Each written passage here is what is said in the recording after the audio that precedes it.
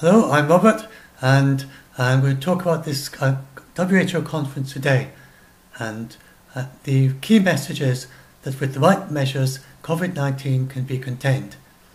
And as before, I'm just going to talk through his presentation because I get some people say it's too technical and not quite sure what he's saying. So I'll explain, I'll just go through what he said. So first of all, he said that he gave the figures and everything. He said that the rest of the world is now the greatest concern outside China, with 3,474 cases, 44 countries and 54 deaths. He said this is a decisive point. For the last 2 days, there have been more new cases outside China than inside it.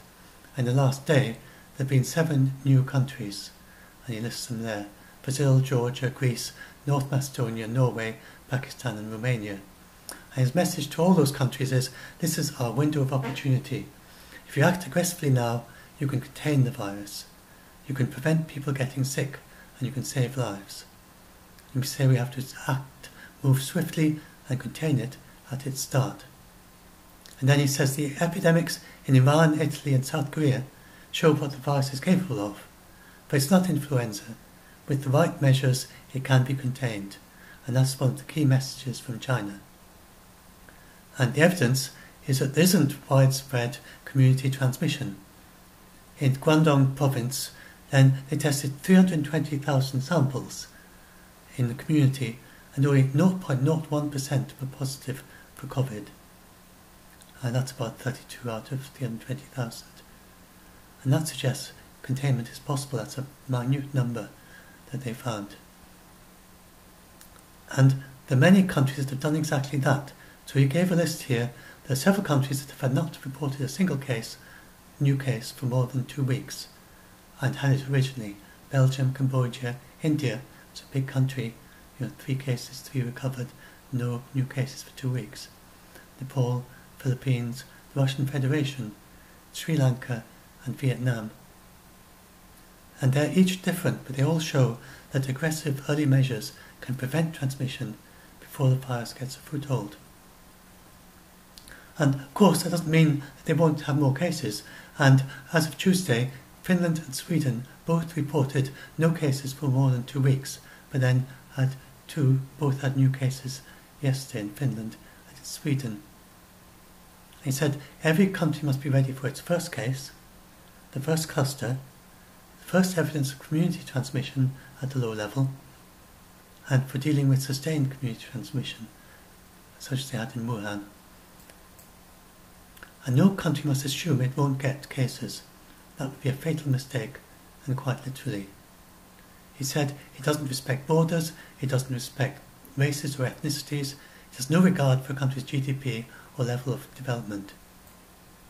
So the point is not only to prevent it getting to your shores, but what you do when you have cases, because you're not going to prevent it. And said, we're not hopeless, we're not helpless. Every country needs to be ready to detect cases early, to isolate patients, to trace contacts, and provide quality community care, prevent hospital outbreaks, and prevent community transmission. So hopefully that's clear enough what those 4 levels are. 4 things are: you've got to isolate, quarantine the patients, you've got to trace all the contacts of everyone who tests positive, you've got to provide community care for the people who are dealing with this, you've got to prevent outbreaks in hospitals, and you've got to prevent community-to-community transmission by proper hygiene and distancing, and so on. And so he said the vital questions every country must be asking today: are we ready for the first case? And what we do when it arrives? Do we have an isolation unit ready to go right now? Do we have enough oxygen, ventilators and other vital equipment if the case goes severe? Oh dear, I'm pressing a button. And how would we know if the case is in other places in the country? And do we have a reporting system for the health facilities and a way to raise an alert? So that if someone comes into your or rings you up and says, we've got someone who might, and then they notice that they've got the symptoms that resemble this, to have everything in place to quickly deal with that. And do the health workers have the training and equipment? And do they know how to take the samples correctly? And do they have the right measures at the airports and board crossings? And do the labs have the right chemicals? So we want all that sorted out in advance before it gets there. You don't want the lab to be rushed saying, oh, I haven't got such a correct chemical, and they've got to go and buy it or get it in before they can test the samples. And are they ready for the severe and critical diseases? Do our hospitals and clinics have the right procedures? Do the people know what to do there? And do the people have the right information? And do they know what the disease looks like? And he said a little bit about the disease. It's not a runny nose. Not usually. 90% of cases it's a fever, 70% is a dry cough. And then, are we ready to fight rumours and misinformation with clear and simple messages that people can understand? Are we able to have our people on our side to fight this outbreak? And then I was looking at this video online and just scrolling down, comment after comment after comment, saying that he's lying, they're deceiving us, he's misinformed and so on. And we've got the media doing this as well, and all the fake rumours. We've got to counteract that, and we've got to deal with a situation where people are on the side of the people who know what they're doing, and to fight this outbreak. And these are questions that every health minister must be ready to answer now, and these can prepare us. And these questions, getting right answers to those, will be the difference between one case and 100 cases in a country in the coming days and weeks. And if the answer to any of these questions is no, your country has a gap that this virus will exploit. And even developed countries could be surprised. We've already seen a surprise in Italy, and it could be more. So our message continues to be that this virus has pandemic potential, and the WHO is providing the tools to help every country to prepare accordingly. And they have shipped testing kits to 57 countries, personal protective equipment to 85 countries, and trained more than 80,000 health workers through online courses in multiple languages, and operational guidelines with concrete actions, and key performance indicators and estimated resources that they need to prepare and respond to a cluster of up to 100 cases. That's where you've got to start. But that's not enough, so we will do more. And the WHO stands ready to support every country to develop its national plan. And he said, this is not a time for fear. It's a time for taking action now to prevent infections and save lives now. Fear and panic doesn't help. People have concerns, and rightly so. People can be worried, and rightly so. But the most important thing is to calm down and do the right things to fight this very dangerous virus. And people do calm down. If you tell them what to do, and you say, this is what you've got to do, then it's something, the actual action of working on it, that really does a very calming effect. So anyway, down to the questions and answers. So this was about the Tokyo Olympics. We don't need to go into much about that. You're just saying that there's no decision so far. WHO will work with them. Everyone is monitoring the situation. First case in South America, then you get people saying, oh, Brazil won't be able to cope. Well, Brazil does have pretty good healthcare actually, but it's not very even. But he said that Brazil has a strong, so such measures, how does that apply when the local health system is already in trouble? Brazil has a strong capability of dealing with quite serious epidemics. So sorry for that digression. And if we look at the dengue epidemic and yellow fever, and it's the front line, it was the front line for the Zika response. So the risk management in Brazil and South America in general, public health has a proud and scientific and evidence-based history. And so he said it's disappointing to see South America, another continent, and we were speaking with the regional director, and they're already providing direct support to Brazil in this matter.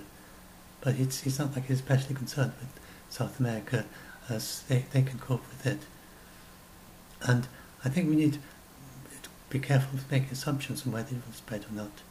And then, so that was the question about can it, the novelty because of tropical conditions, Ebola spread in tropical conditions. It never has been infected a country with tropical conditions before.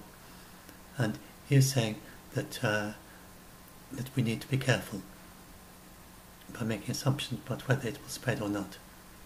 So we can't assume it's going to be like SARS and MERS, and it might spread. They just don't know. And a bit of background to that, Dr. Bruce said yesterday, the day before yesterday, that it is spreading in the very hottest parts of China. Admittedly, it's winter in China, but even the warmest parts of it, it is spreading, which suggests it may be less sensitive to temperature than SARS is. So they don't know if it can spread in Brazil. And he said, it's in your control to be able to stop this and to do what you can to limit any onward transmission, regardless of where this virus shows up. The approach is the same. So now we come to the question about Iran, and the Iranian questioner asked, Iran has had 26 death toll in patients confirmed with it 245, which unfortunately means 1 in 10 is going to die. That's the 26 died out of 245. But outside China it's 2%, so how does WHO explain it being 5 times bigger? And so he explains there that he thinks it's mainly unseen and undetected cases. It may be a much broader outbreak, yet there might be many more who have got the mild symptoms.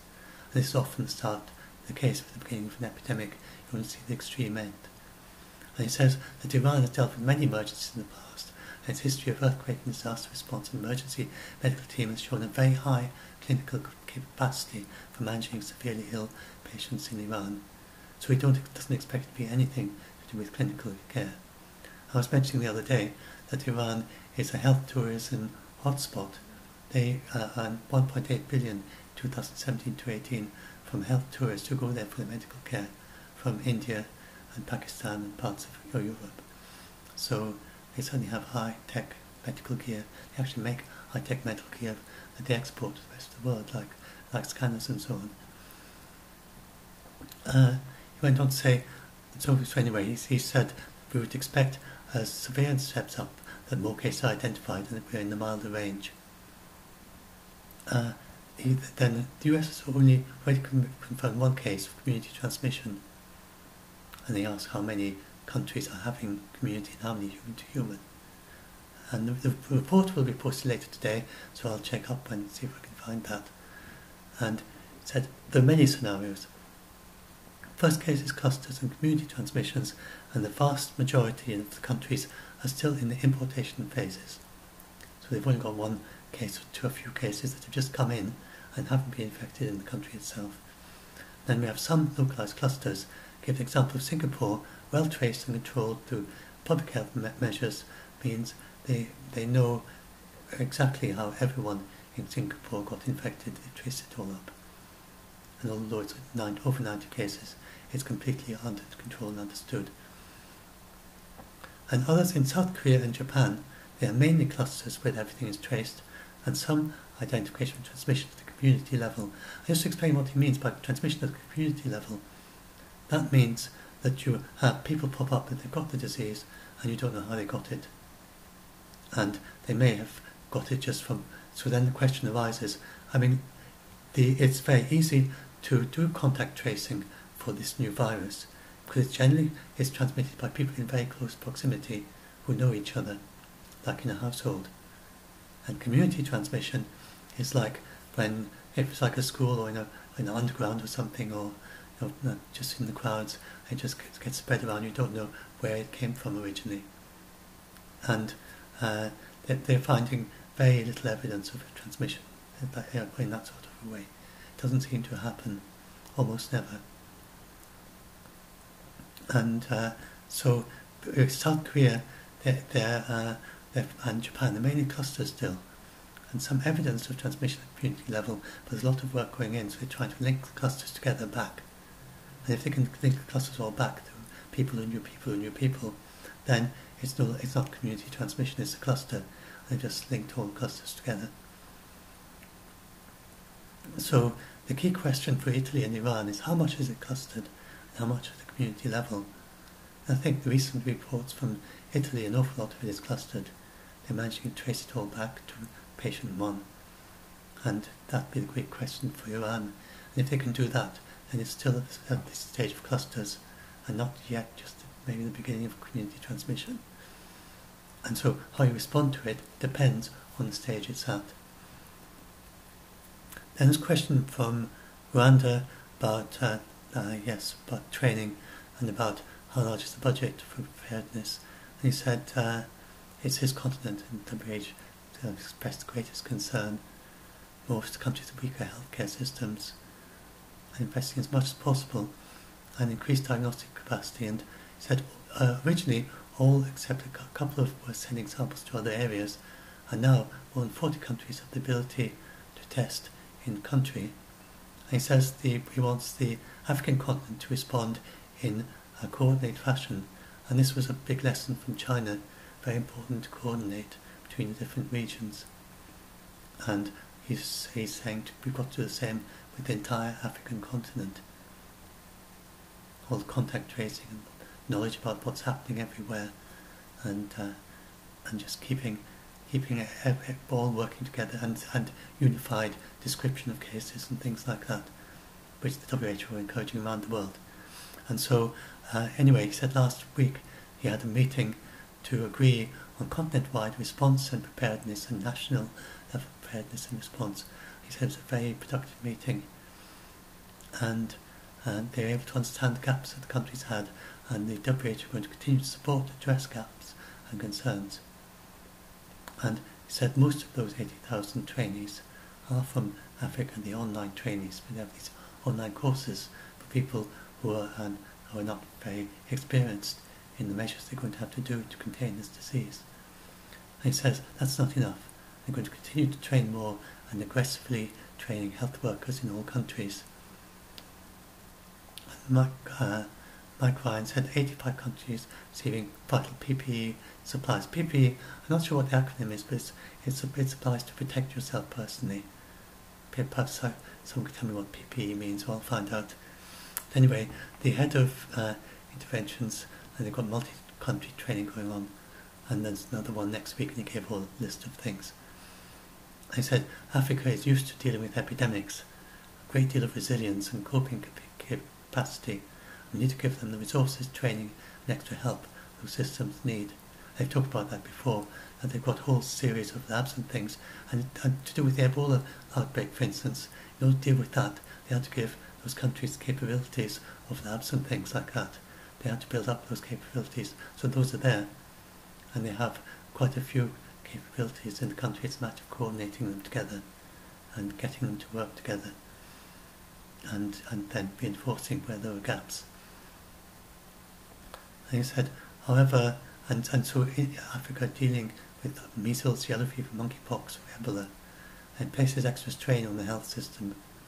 But every nation on the planet has vulnerable communities, older people with underlying medical conditions. So we need to build these capacities everywhere. And that's another thing that Dr. Bruce said the other day, that even in Western, like here in the UK, we don't have lots of empty beds. Our health system, like everyone's health system, tends to be running at capacity, especially during the flu season in the UK. So if we get a big outbreak here in the UK, we will still have problems. It'll be much easier to find the finance for it, but we need to do the preparedness. We don't want to be rushing around and wasting special days, extra days, as we try to get extra beds and isolation wards when they just aren't there. We need to be ready to run out those isolation beds ready. Like how many can we clear an entire, just entire wing of a hospital to be free for dealing with coronavirus patients? Could we do that within a few hours or within a day? And so that's why developed countries have the same problems, have the same issues. If it goes large, then we're not necessarily ready unless we've put in the readiness preparation. So it's not just Africa, everyone has to do this. And Maria said that they also do all this through teleconferences, and and China especially, they've got all the experts in China, and they need to share their expertise with the world through virtual meetings, sharing experience with each other, and we all need to be doing that. People talking live, the experts in all the countries talking about their experiences live via teleconferencing, saying, this is how you do it, this is how we do it in China, this works, give this a go, this sort of thing. And then on the diagnostic criteria, he said the diagnostic criteria and case definitions always evolve, and the best way to make definitive diagnosis is a laboratory test. So I'd misunderstood yesterday when I was summarising what Bruce said. Dr. Bruce was saying, he wasn't saying that we should use CT scans instead of the laboratory test. He was saying that the CT scans were very effective in finding them early once a big outbreak was underway in China. And so this is what I think it's Dr. Tedros was in my choir, I can't remember who was speaking here, but he said yes, in the middle of a very large outbreak, X-ray and CT scan can be predictable of the disease. Because there's this new news from China that 97% or something of the cases could be detected very early using a CT scan, which was a new discovery they made. But it's not going to prove that this is what you've got.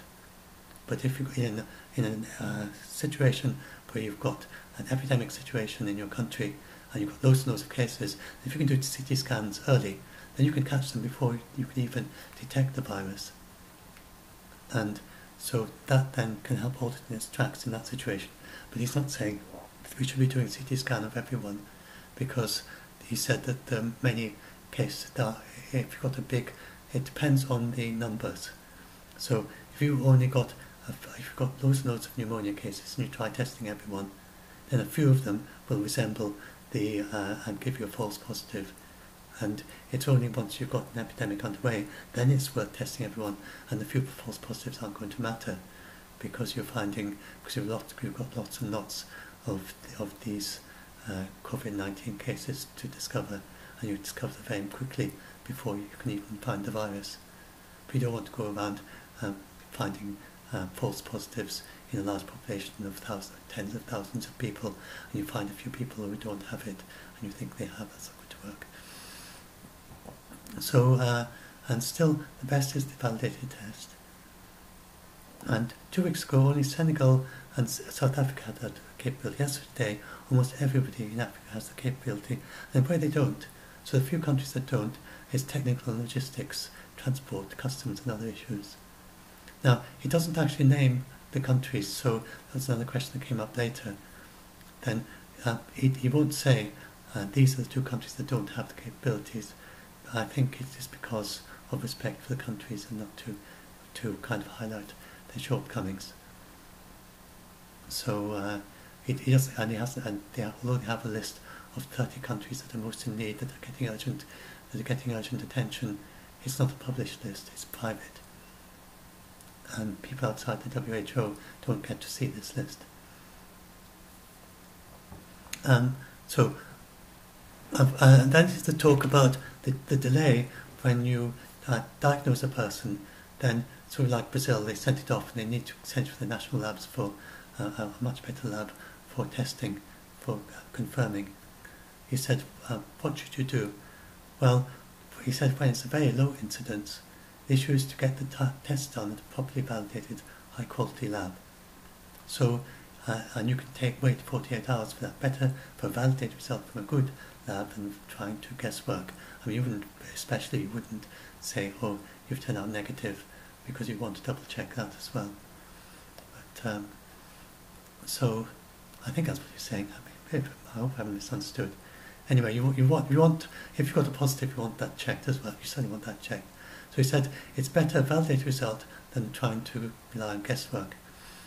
And he said, but what you have to do is to act as if it is a case, and start all the contact tracing and the quarantining and everything as if you were certain it was COVID-19.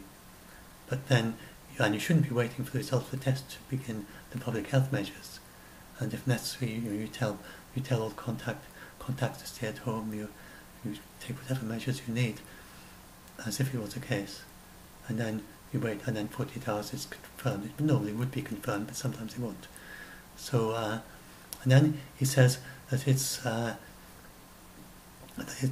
best to start moving from, at the moment we have large countries and maybe just one lab in the entire country or a few labs. You need to move down to it at the state level. So in the United States, every single state would have the capability. Then to counties. So for instance, in the UK, every single county in the UK should have this capability. And it's best at this subnational level, especially for large countries. I mean, Argyll and Bute, we've got a huge county here. But that would be Glasgow, I would imagine. They're well supplied. Anyway, so the more new cases outside and inside China, what do you mean by saying it's a decisive point? And he said, there's a positive side. The containment measure, there's a positive side and a negative side of the story. The containment measures in China, we can see a decline in the cases, and it will ultimately be contained. He seems pretty confident it's going to be contained in China. Although the Chinese experts, Bruce would say, they would say, don't say it's contained yet. But it looks like it ultimately will be contained. While on the other side, there's the increase in the rest of the world is bad news, especially those three countries, Italy, Iran and South Korea. And then he's talked again about his 4 cases. And we've already got Italy a member of the G7, I think really surprised. You expect other G7 countries to be surprised in a similar way. So a delicate situation can go either way, and how are we handling it and how are we able to handle it? It says whether we get it wrong or right is in our hands. When we handle it well, we get positive results. When we don't handle it right, we saw what the consequences are in some countries. It's very important to handle it right. And it's quite a little series of questions. They joked about being too many. So how much did it cost? How concerned about masks being shortage, Trump, and using the case definition, so it's said the cost is less than $5. Others for the WHO, but others might cost more. Supply of masks. Then the two things: the clinical masks that people buy in the streets, and they're not so concerned about that. And then there's N95 for FFP2 and 3 respiratory masks, and then the others are needed with clinical care environment, and they've been trying to protect those supplies. And the Director General Tedros has been writing previously to all the manufacturers and producing countries, and they've got solidarity not just at the national level, also the private sector. And he asked for national strategic stockpiles in countries with larger strategic reserves to be able to provide. So he's asking countries to build up these stockpiles, and the countries with larger reserves to provide the masks to countries that may not have them in an emergency. He says that the WHO themselves have a global supply centre in the UAE, in United Arab Emirates in Dubai, and they supply those 85 countries from there. They continue to supply, but there's a significant strain, and also there's something called the Pandemic Supply Chain Network, and they're using that as well. And there are also lots of independent distributors, and they're working with those networks. I wasn't able to. I just typed it as he talked most of it, and there were some more details in there, and especially the pressure points in the system, particularly respiratory masks, and also the UN supply chain coordination. And as for case definitions, he said this isn't the time, and it would just go on, and it takes ages to talk about all the nuances and the changes of the current case definitions. And then it was asked, is it like flu? So Trump said in his press conference that we could treat it like flu. And so he was asked, did Trump give the correct advice, or is this simplistic? And he said, yes. If asked to advise communities to prevent virus, give exactly the same advice as flu. Wash hands with soap, don't rub face, and stand at 6 feet. So in that regard, it's the same. Scientifically, it's not the flu, but there are many things in common and can prevent it in exactly the same way. So the President is right to say that. Treat it like the flu. From the practical point of view of the general public, not from the scientific point of view of the researchers. And then he says, you ask about why people don't wear masks in Europe, only the poor states. And he said the medical mask He said our guidance is to wear them only if the patients themselves have respiratory signs, and wear them to protect others. And be careful how you wear them. There's instructions on their site. And it's important for the surgical masks. It's not important to tell everyone in Europe to wear them. We have to prioritise it to frontline workers. If we have shortages for people who really need it in the hospital, and also people taking care of other people at home. And so if you got a cold, sick, I think what she was saying meant was if you got a bit of a flu symptoms and you're coughing and so on, you're taking care of someone else, then you would wear a mask at home in order to protect the people you're looking after. And some experts say that the people can be infectious in the incubation period. What is the risk now? And it's the answer, he said, and that's why I said also my big thing yesterday, going through that Dr. Bruce's presentation, and he said that the data suggests that these are not the driving force. And it's becoming a myth. It's becoming an urban myth. People sharing it around online and all this fake news and so on. It's not true. And this has become more and more clear. And if anyone's saying it, even scientists, they're still saying this, then they're out of date. They're out of date thinking from a few days ago. And it's not saying that scientifically someone can't be infectious because they're sick. That could happen, but the vast majority is from symptomatic individuals to other individuals. And none of the data show that asymptomatic individuals are driving it. It was very, very clear from the big study in China.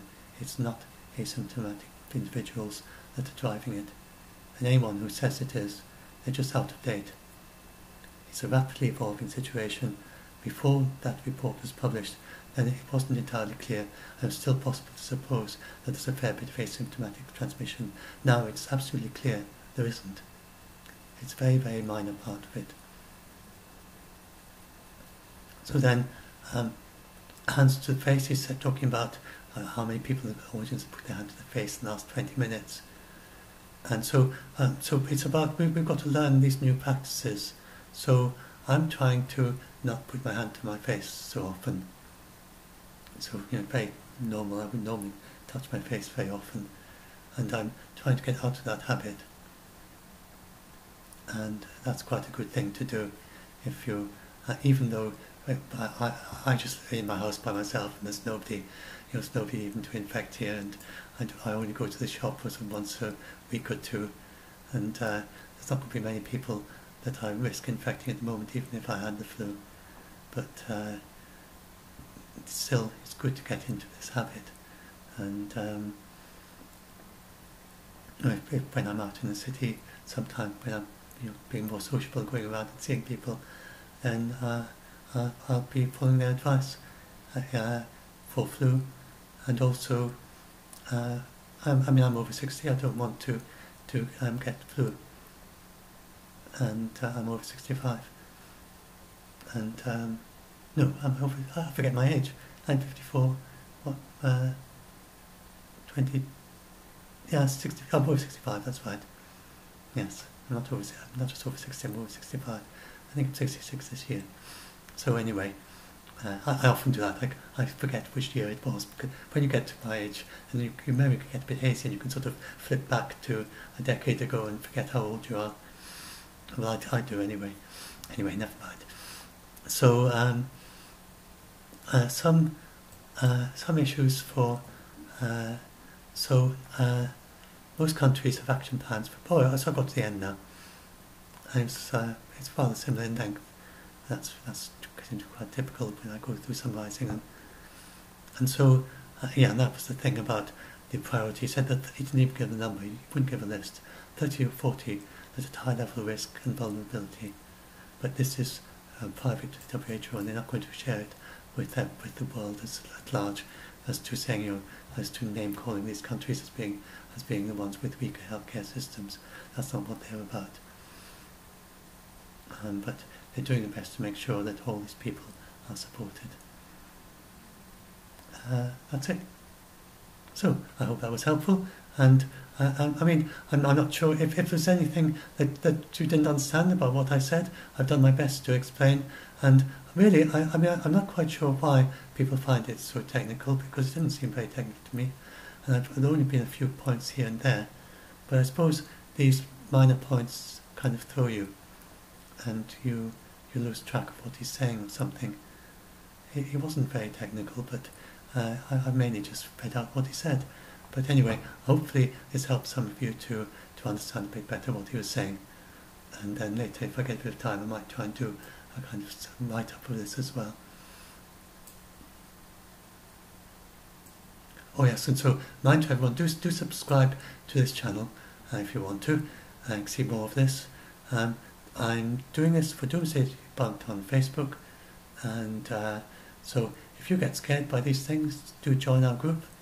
And if you're good at helping people and reassuring people, we also very much welcome people who are used to working with autistic people. Many of our members are autistic, or working with people with who are panicking and scared, and with mental health issues such as PTSD. And if you're just used to talking to people like that, then you may well be able to come and help in a group. And anyone at a human level can help, can just help by being a kind person and just caring for the others in the group. And then if there's any of you who are good at fact checking, we very much welcome people who are good at just, if you've got an academic background, especially if you're good at being able to present things to the general public as well, and check things up. But just if you're good at checking things, it doesn't need to be your expertise. I know absolutely nothing about medicine, but I know how to read an academic paper. I know how to check, how to find out which are the most reliable sources in this particular field. Then I identified very early on that the WHO are the most reliable source, and Dr. Tedros is by far, he's an absolute expert on this, and he has intuitions. So Dr. Bruce was saying yesterday that he and the other experts, they just didn't believe that China could be doing what they're doing, and they just had this received wisdom that the flu can't be contained, and they just and things like COVID, the SARS can't be contained in this way. And so when they went and did their report, and they went to China, and they were very surprised to find that China has been containing it, and absolutely, definitely, absolutely clear that they have. It's probably partly because of the very low level of community transmission, and that makes it much easier for them to do the contact tracing. And but anyway, Dr. Bruce was Bruce Aylward, or Aylward, what was his name? Aylward. I can't now. I get confused about his name. But he was praising Dr. Tedros, the Director General of the World Health Organization. He was saying that he had an intuition at a very early stage, because he's been saying right from the very beginning that we have to do this. That we've got to stop it, quarantine, and we've got to just stop it spreading. And it's partly because of him saying that over and over again that the rest of the world has been stopping it, instead of just letting it move like a pandemic, like the flu, but they wouldn't have done such vigorous stopping. So he immediately, even without the scientific evidence from China, then he immediately, right from early on, recognised that Chinese was doing, that it was actually working, just from the hints that even when it was going up almost exponentially, but not quite. At that point he was already saying, look, China doing something. There's something new going on, we've never seen this before. Just from his expert eye of looking at what they were doing. And just looking at the curve with minimal data. So Dr. Tedros is he's very experienced, very expert, been involved in many epidemics, and he's obviously the top person to go to on this particular topic. And then you work down from there. So you start. That's the best way to do this sort of thing. We find who knows most of all, and who's best understanding of it. Find the top level review. With the IPC, with climate change, it's the IPCC. With the WHO, it's Dr. Tedros. I would say him as a person and his advisors. Then that's where you start, and then from everything else from there. And then when they say things there, you will then follow up what he said. And so anyway, so if you're good at this sort of thing, like what I'm doing now, then again, we very much welcome you in the group. It doesn't need to be academic reading papers. It can be any form of, you know how to identify who are the people. So for instance, with Iran war, then it was retired generals. They don't write papers typically, but they know all about wars and wars and peace, and where there's a risk of war. So for that I relied on generals, retired generals, because the active generals tend not to talk so much, but the retired generals are very willing to give their analysis of the situation. So they were my top source on the Iran situation, continues to be, rather than military theorists, who are not always the best sources on war.